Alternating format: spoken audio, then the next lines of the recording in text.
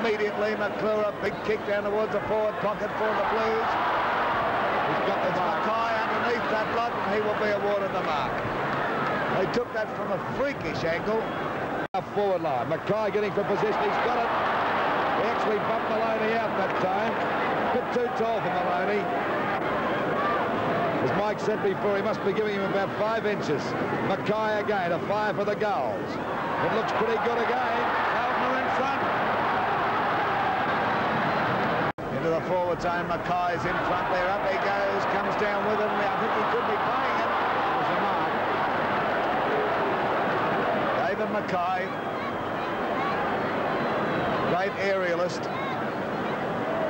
He is no more than 30 metres out, directly in front. Kicking to the eastern end or out of goal. He kicks, and it's through. Aspen drives the ball up to that forward pocket. They're all floor. Look at McKay getting up. He's grabbed the mark. By golly, can this fella get off the ground? David McKay kicked 3 goals in this quarter. He's only about 45 metres out on a slight angle. He kicks. There's another one to come. Incredible quarter of football.